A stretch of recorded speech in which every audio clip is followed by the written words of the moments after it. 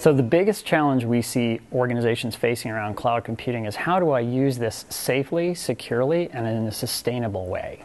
A lot of cloud computing technologies are really designed for consumers. So they don't have the security, the governance, the monitoring that a lot of enterprises expect out of enterprise technologies.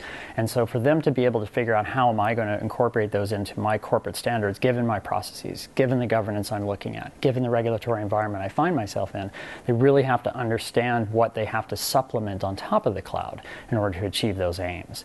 And that's the biggest challenge. The second big challenge we see a lot is what does IT do when oftentimes they weren't involved in the beginning of the acquisition of this technology? Do they weave themselves in? They certainly can't come in and say, no, you can't do that. They've got to come in and say, now that we've got it, what do we actually need to do to make sure we use that in a consistent fashion with our standards?